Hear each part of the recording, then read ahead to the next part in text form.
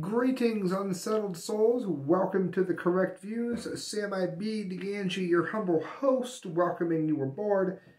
And as the description said, I'm seeking your opinion.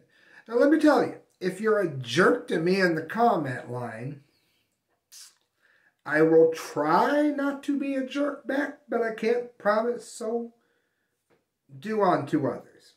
I'll do the same. How about that? All right. Since people have found me on Opera News, which I'm very happy to be part of, since people have found me here, I haven't done anything that actually interacted with the unsettled souls, my listeners. So I want your opinion on this. Let me know. Give me some chatter in the comment line. Here's my personal story about what Biden suggested today, what he mandated today, and that is that we should all have to get our vaccines. If you employ more than 100 people, there's no exemptions. That's what I want. That's the first thing I want to comment on. No exemptions. I can't think of anything in medical history that has no exemptions. No exemptions is a bit much. What if you're a cancer patient? Yada, yada, yada. What if you have whatever? That's the first question. Comment line. Second of all, and I'm rushing this because I'm trying to get it done in 10 minutes. I'm not being impatient. Welcome aboard. Thank you for finding the show. Here's my story. Give me a comment on this. I am a 48-year-old man who had, my mom and my dad both died at the age of 69. My dad was 2 years older. My dad died of gallbladder and liver cancer, even though he almost never drank. That's a whole nother topic about food and ingredients. Can't fit it in 10 minutes. My mom died of sepsis. My dad had heart trouble pretty much from about 35 onwards. Again, he died at 69. My grandfather died in his late 70s of a stroke, which isn't that unusual. My grandmother, however, on my mom's side, had heart trouble her whole life. Now, again, stay with me before you comment. Wait till I'm done. Thank you. On my dad's side, we don't know about his father because he was absentee before my dad was born. But we know that his mother had heart trouble. She didn't die of a heart condition. I believe she died of cancer. But she had heart condition. Back to what I said at the beginning. I am a 48-year-old man who, thank you, God, not because of any other reason than God himself, thank you, God, I'm not on anything. I don't have a heart condition. I could go snowboarding tomorrow if I had somebody to go with me.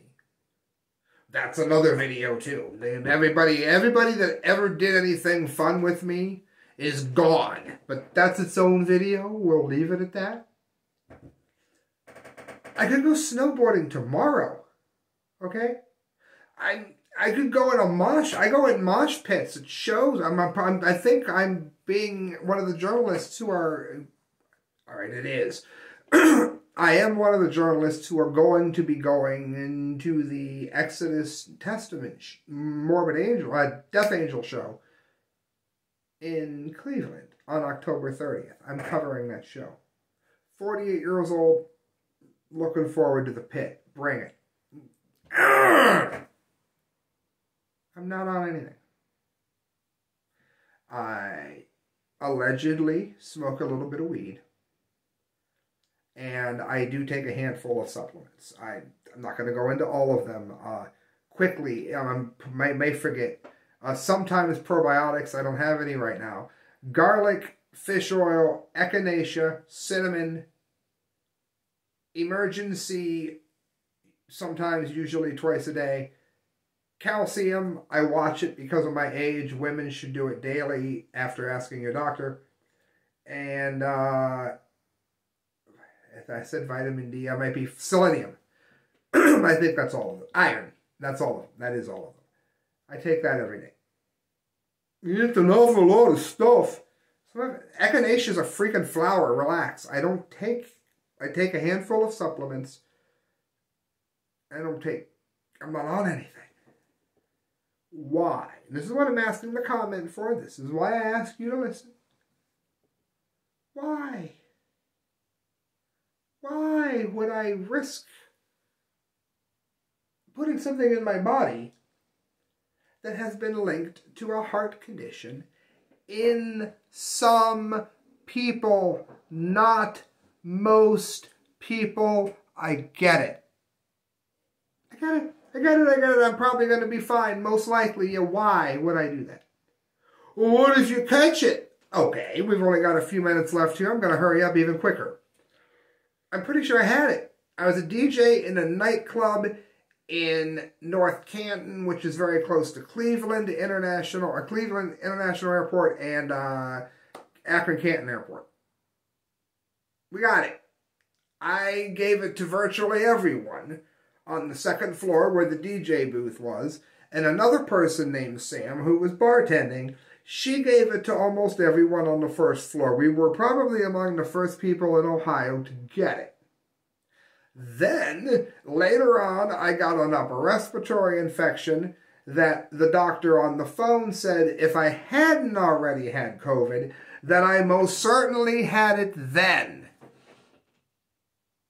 And that I should not come in unless I had a problem. So I went on the Trump train from Ohio to, I think, 26 counties. It was crazy where we went. I went to D.C. twice on a bus. I went to Harrisburg, Pennsylvania on a bus. I interviewed and interacted with thousands of people. I am a real estate photographer, and I sometimes do gig work. I grab all those apps, all of them. That means that either I have the most amazing immune system in the world, and that being around, I would say, tens of thousands of people since the outbreak of COVID, that I magically didn't catch it, which is certainly not the case. Come on. Or I had it.